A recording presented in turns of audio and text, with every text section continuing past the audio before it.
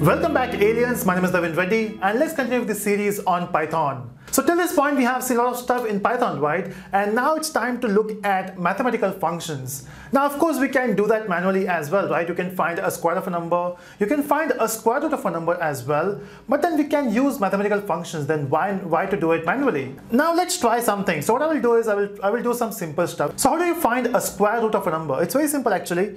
You just need to say x equal to, I want to find a square root of 25. So it's very simple. In Python we have an inbuilt function called as square root, which is sqrt, and in this bracket you just have to pass the number, which is 25 in this case. I will say enter. Oh, we got an error. That's bad. Maybe spelling mistake? No, it is sqrt, that's right.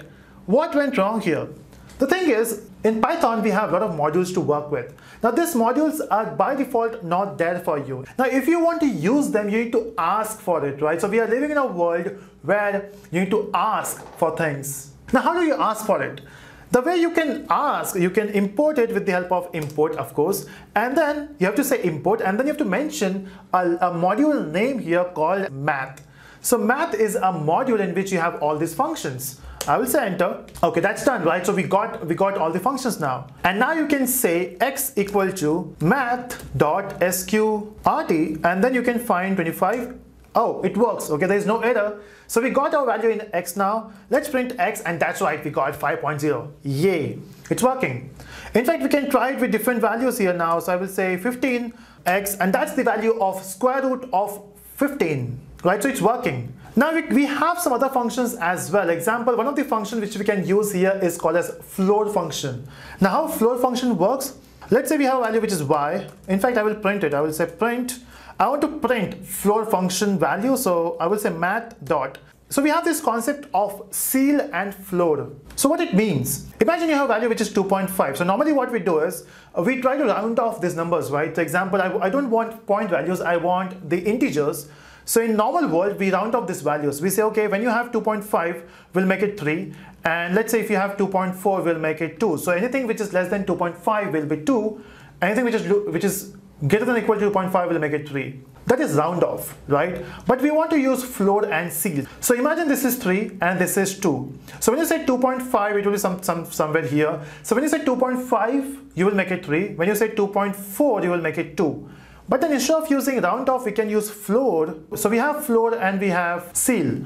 Now when we use float, it simply means you need to go to the float. Imagine this is float, we have float and we have ceil. So here we have a float and then we have ceil. So when you apply a float function, doesn't matter what your value is. Even if it is 2.9, you will get 2, right? That's float. Now what about ceil function? Example, if I say ceil of 2.1. So if you say round off, it will be 2, right? But when you apply ceil, you will get 3, right? Let's find it out. So when you say I want to find float of 2.9, you will get 2. The same thing can be done for ceil. So when you say ceil of 2.2, you got 3, right? So float will always give you the least value and ceil will give you the highest value, highest integer. So likewise, we can do factorial. We can find sin x, cos x, all your mathematical functions. In fact, there is one more. We also have power, P-O-W. Remember, we have done this calculation, which is 3 into 2. 3 square, right? So you got 9. The same thing can be done with the help of power function. So when you say, I want to print, let's say, math.pow, which is power function, and here you will say 3, 2. Now you can see we got 9. So this is, it will give you power. You have two choices. You can use double star, which is power again, and then you can also use power function. But now when you work on big softwares, it's always better to use functions because it's more readable for other developers, right? And then in math, we have some constants as well. It's not just about functions. Example, let's say I want to know the value of pi. We all know it, right? It's 3.14. Or not exactly. After 3.14, we have some more values, and no one remember that, right? So what you can do is you can say print, and I will print math.pi. And that's your pi value, right? So we have some more values there. We can also get the value of epsilon. So you will say math.e, and that's your epsilon value. So those are constants which is available. What if you don't want to use maths every time? Because see, we have a lot of modules, right? And some module names are very big, and we are damn lazy to type those names here. So instead of using math, can I simply use m.sqrt? Well, that will be good, right? m.sqrt. But unfortunately, it will not work. So if I say enter, you can see it's not working. So in that case, if you want to use m, we need to use a concept of alias. What it means? So when you import math, say as m. So what you're doing now is you're saying, hey, I'm importing math, but whenever I want to use math, I will be using m. Or I can use m or math both. So let's try with math first. Math is working? So I will say 25. Okay, math works. Same goes for, let's try m. 25, even m works, right? So your choice, you can use m, you can use math. So whenever you have big names, or if you're lazy to type even math, you can try alias, right? Okay, now well, we have one more thing, So let's say in your math module, you have so many functions available, right? So we have so many functions, classes available. And the moment you say import math, you get everything. What if you don't want everything? What if you want things which are specific? Example, I only need power function, I only need factorial, I don't want everything.